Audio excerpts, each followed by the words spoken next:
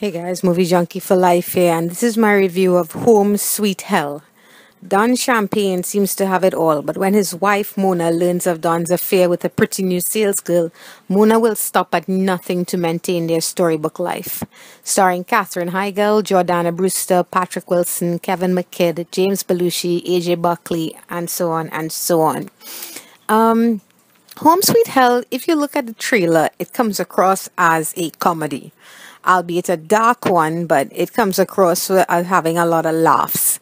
Now that I've seen it, it is not your straight laugh out loud type of comedy, but it's definitely what you call a black comedy or a dark comedy. I think the standout performance in this film is really Katherine Heigl. It would seem to me like this role was made for her. I don't know if that's a good thing or a bad thing, but she has this reputation in Hollywood as being a bit of a bitch. I don't know how true that is. I don't know the lady. So I'm just saying what other people have said. So she's allegedly not a nice person. And her character here, Mona, is very similar to how people portray her as being. So I think maybe she got a kick out of playing this character, maybe playing up to the fact that everybody thinks she's like this. Mona is a stone cold psycho, and poor Don is married to this woman. She has him on a schedule for everything, including sex. They only have sex maybe, I think it's like 3 times a year, he said. And the poor man is repressed and stressed out and unhappy. And until this young woman named Dusty, played by Jordana Brewster from Fast and Furious, she walks into his life, and of course, he's easy pickings at this point. The man is fruit ripe on the vine. And once it turns Dusty says she's pregnant, allegedly she's pregnant, and she starts to ask him for money, he feels like he has no choice but to tell Mona. And Mona's idea of fixing it is to kill Dusty. And it just goes on and on from there. There's a lot of stuff going on beneath that. There's a few twists and turns.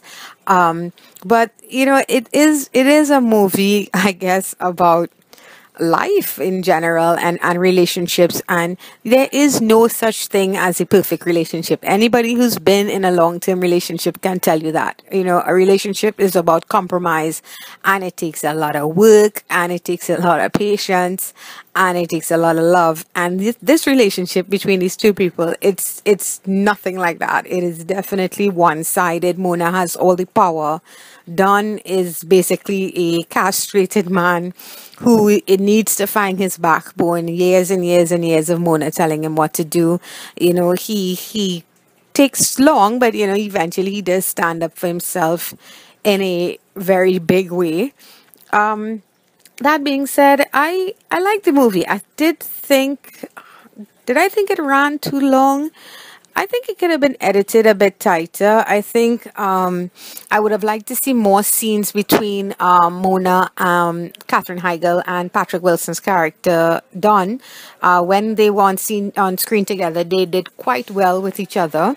And funny enough, as I say that, and I think back, Katherine Heigl really did not spend a lot of the first half of the movie on screen. She would pop up here and there, but she more took part in like the latter half of the film.